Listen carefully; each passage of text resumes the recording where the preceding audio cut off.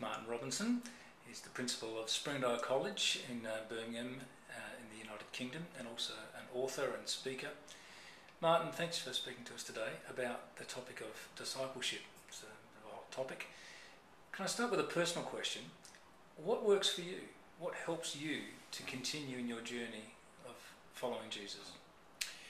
I think there'd be several things, and one of those would be times of retreat, where there is an opportunity to really go at some depth with the kind of issues that you're stuck with, or the kind of insights that you need to move on to a better place, as it were.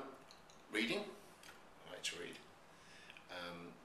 I think knocking around with the community of the faithful, good friends, and that would roll into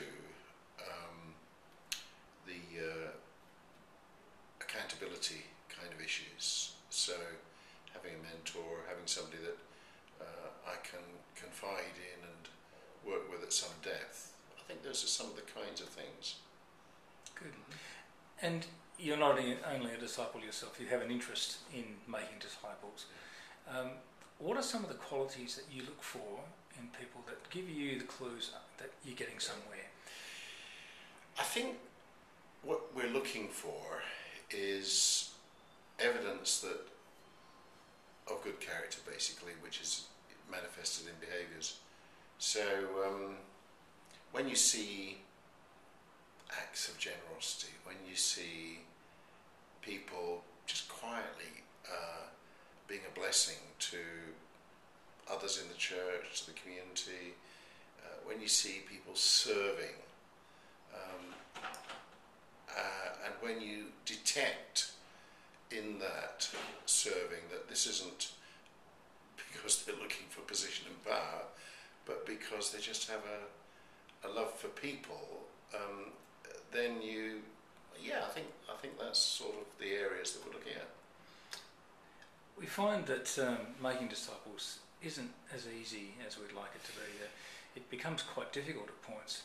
What is there within the human soul or within the culture that makes it so hard? Yeah, well, I suppose for several thousand years, since the beginning of time in that sense, we've all been dealing with the broader problem of sin and the kind of fallen world that sin has produced. So we're all struggling with that.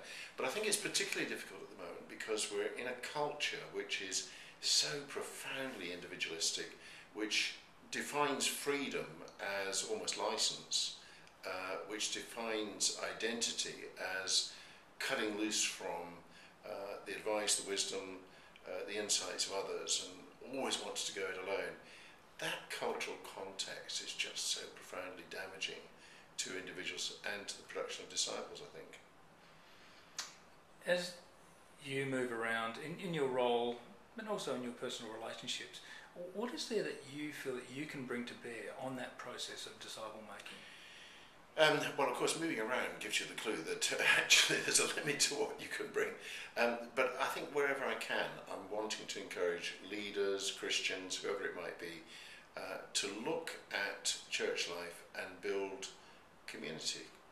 It seems to me it's community that provides the context for some kind of countercultural balancing of this individualism that is so corrosive of Christian character and Christian wisdom.